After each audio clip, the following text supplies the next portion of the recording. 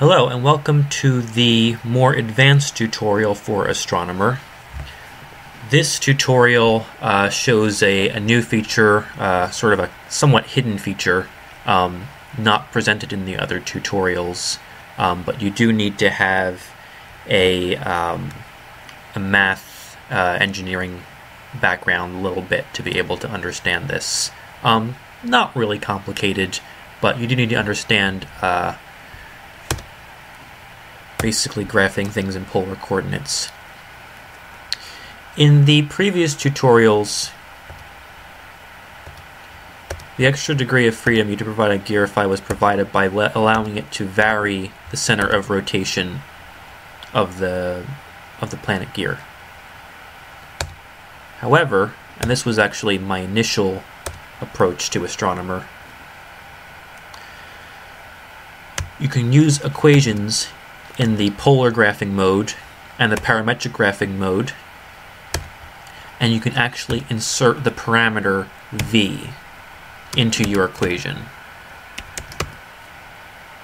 And v will behave and be graphed exactly as the other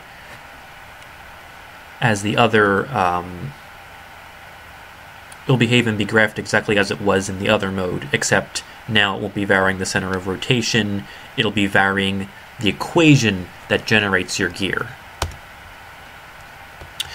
Let me show you one that I found to be effective. 1 over quantity 1.01 plus v cosine t. This is an ellipse centered at one of the focal points.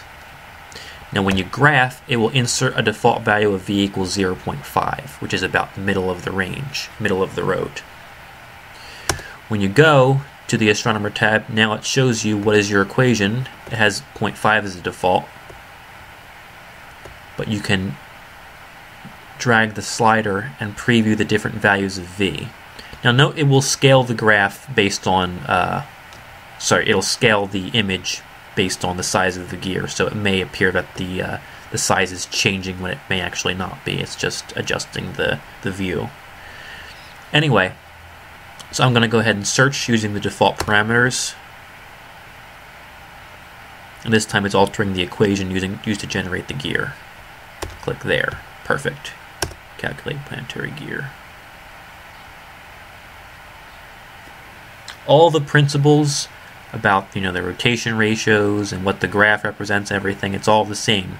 The only difference is that instead of varying the center of rotation, it's varying the equation that generates the gear.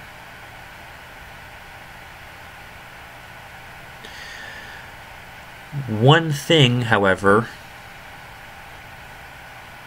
that you need to be aware of, or an additional option you have, and this is useful, but you have to understand how it works, otherwise you can confuse yourself. Symmetry. If I have a gear that looks like, say, 3 plus, or what do I want? 1.01 plus v sine 3t. This gear, no matter what value of v I choose, it's going to have 3 repeating patterns. It's going to have radial symmetry about the center. This is the one instance with the polar graph that you want to actually use this value here. In this case, my rotation ratio denominator is 3. This has to do with symmetry, which is explained, I think, in other tutorials and in the Gearify user manual.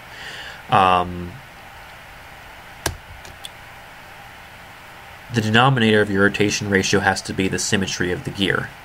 But as a mathematician, as an engineer, you have to realize that no matter what value of v you use, because of the equation you entered, because of that sine 3t term, you're always going to have the symmetry of 3. And you have to know that as a fact before you even touch this. Likewise, if I have, sine 4t, etc., type of thing. Symmetry of 4, no matter what value of v I have. Therefore, I am willing to say use a denominator of 4 in your rotation ratio. That can be helpful. Now, I will say, though, it is not easy to find planetary gears in this mode. It takes a lot of searching, it takes a lot of patience, a lot of experimenting. But you can do it. You actually can do it. You can create spiral-shaped planetary gears and other stuff that isn't quite as easy in the other mode. But you can create things with a lot of symmetry. Let me just see what happens. I think it's possible to find one for this. No, that one wasn't successful. Let's try maybe 6 to 9.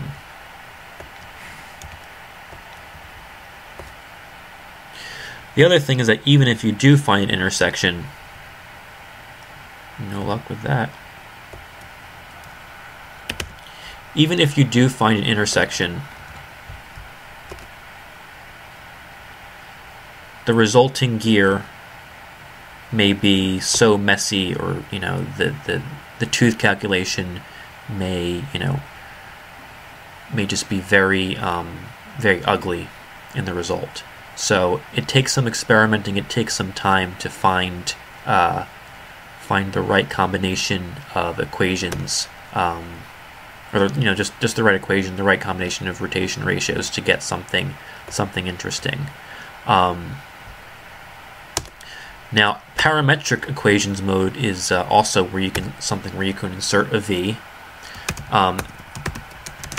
Using this, you could easily mimic the standard astronomer mode, because if I add a parameter v here, for example, 0, 1, I can create an equation where basically the variable parameter is sort of this offset from the center. It actually does change the center of rotation for that one, just because I'm using a parametric equation. But yeah, anyway, that's the gist of it. Really, this the symmetry thing is something that most of the time you won't use. You only use it for the polar design mode, where you are sure that it will have a specific symmetry for any value of v. So there you have it. You can experiment with different equations. I may post a list of equations that I have discovered over time that have been successful.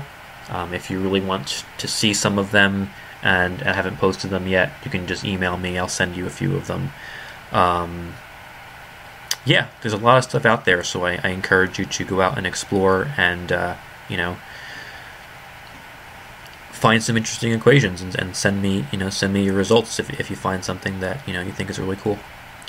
All right, thanks a lot, and please enjoy Astronomer, and let me know if you have any questions or comments. Thank you.